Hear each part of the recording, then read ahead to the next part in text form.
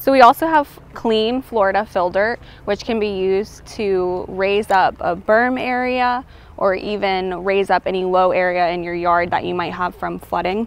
We also have drain field sand, and that is great as a topper to pavers to help keep the joints together, or you can use it as a personal beach at your home. We have Brookstone gravel, which is a very close comparison to Mexican beach pebble, but a lower price point. It's got hints of gray, red, and even brown. Then we also have 250 sand, and it's the base to pavers. So it's what's used to help compact that area before installing the pavers.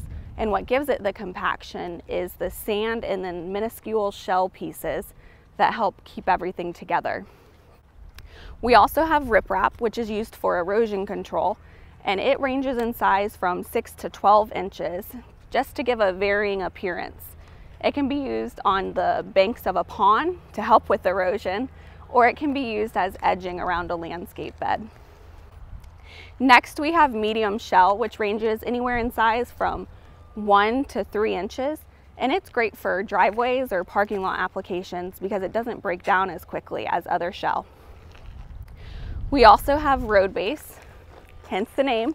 It's used under asphalt, and it's a mixture of large pieces of shell as well as sand, and it helps compact the surface before applying asphalt for roadways.